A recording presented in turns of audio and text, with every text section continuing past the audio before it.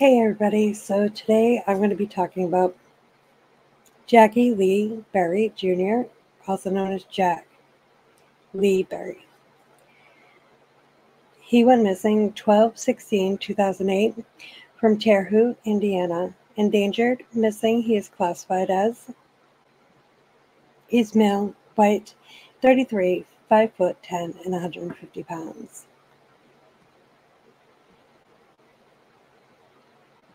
And there's a bunch of pictures on Charlie Project, so I'm going to share from there. And I'm going to show you his tattoos in a few minutes. Jackie was last seen near 5th Avenue and Elizabeth Avenue in the White Oak Place subdivision in Terre Haute, Indiana, shortly after noontime on December 16, 2008. This is near Park Avenue, where he had lived 12 years prior to his disappearance. The last time he used his cell phone was about 12:11 p.m. A year before he vanished, Jackie was on probation and was not allowed to have guns in his home. He gave his 2 handguns to a friend, Brent P. England, to keep, and according to his father, he was en route to England's house to collect his guns when he disappeared. After that night, he was never heard from again. A few days after Jackie vanished, his van was found parked near the Wabash River. He left behind a son who was very close to him. His loved ones do not believe he would abandon his child. His family stated he was well liked in the local area and had recently taken over his father's painting business. So the arrest. March 2009. Brent England was arrested and charged with Jackie's murder. Authorities stated they found Jackie's blood spatter in Brent's home and pools of blood in the trunk of his red Saturn sports car. Brent admitted he saw Jackie on the day he vanished and invited him into his home. He says he told Jackie he had pawned the guns and he made payment arrangements to Jackie. And then Jackie drove away from his residence. He stated Jackie hurt his leg while hunting turkeys together, and that's how the blood got in his trunk. Brent was found not guilty at his trial, but I wanted to actually share with you this right here. There's 3 news reports on this, so I'm going to share you guys them. In other news tonight, the Brent England murder trial wrapped up today with England taking the stand in his own defense, the final witness to testify. Prosecutors questioned England about his interaction with Jack Berry on December 16, 2008, the last day Berry was seen. England told the jury Berry came to his house between 11 a.m. and noon that day, irritated that England sold 2 of his guns. England said Berry left after about an hour, and that was the last time he saw Berry.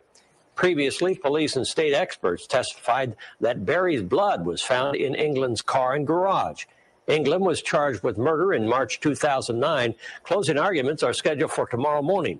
News 10 will be on hand to bring you the latest developments during our broadcast and on our website, Facebook, and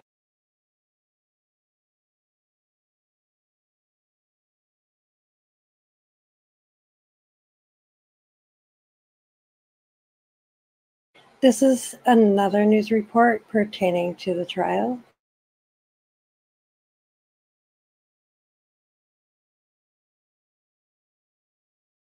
To a Terre Haute man continues tonight. That's after the man arrested for the crime, Brent England, was found not guilty yesterday. The verdict leaves some unanswered questions for police as they will once again need to look at what happened to Jack Berry Jr. News 10's Rundrell Moore spoke with the prosecution from the case to get some answers. He joins us now live in the studio. Rundrell?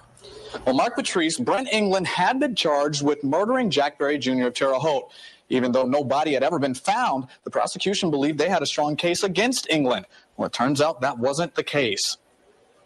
Is it public? Vigo County Prosecutor Terry Modisett says he's disappointed in Wednesday's verdict. Modisett believes not having a body could have been a major factor in the jury's decision.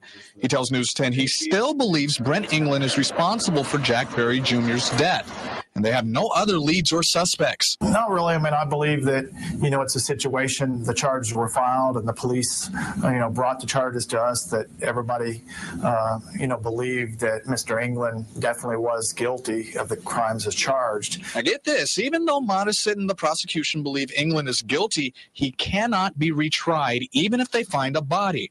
That's because of the double jeopardy law. Once he's been tried and found innocent, even if he came out today and said, I admit I did it, I mean, he could not be recharged or retried. Now, Modisett does say the Berry family could sue England for financial retribution in civil court. But for now, the investigation into what happened to Jack Berry Jr. will continue. Mark Patrice, back to you. Thanks, Rondrell. For more on the Brent England murder trial, go to our website, WTHITV.com.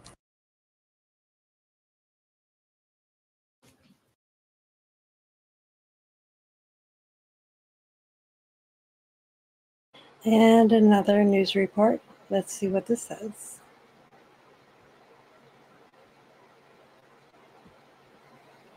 The prosecution continues its case in the Terre Haute murder trial of Brent England. England is accused of murdering Jack Berry Jr. Berry Jr. went missing in 2008, but his body has never been found. News 10's Amanda Jarrett has been following this trial from the courtroom. She joins us now live in the studio with the very latest. Amanda? Mark Patrice, it's day 2 of what's expected to be a lengthy trial. Today, England's ex-girlfriend testified. Police also spoke about their search of England's home. England's former girlfriend says she doesn't believe he had anything to do with Berry's disappearance. However, she says after December 2008, when Berry disappeared, England stopped attending classes, stopped going to work, he moved home with his parents, and stopped driving his car. That car is the same car where police say Berry's blood was found in the trunk. Now, police also testified, saying they found a box in England's garage with blood spatter. However, there was no other blood or evidence significant in England's home. The prosecution is expected to continue calling witnesses and bringing in evidence through next week. Of course, News 10 will continue to bring you the very latest from the courtroom. Back.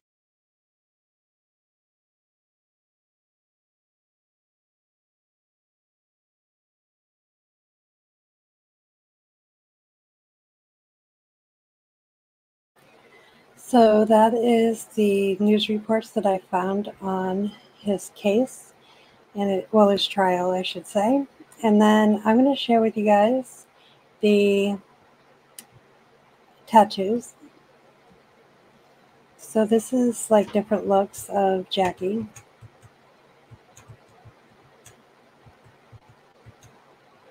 And then this is one tattoo, another one. Another one. He has a lot of tattoos. So that's all his tattoos.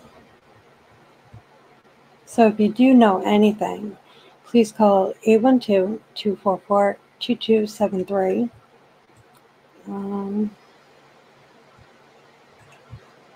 Just trying to make sure. No. So there wasn't any information that I left out. Just wanted to make sure. So please, guys, if you could,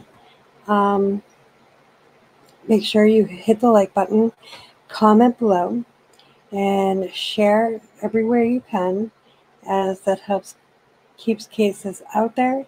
Let's bring his case back in the algorithm.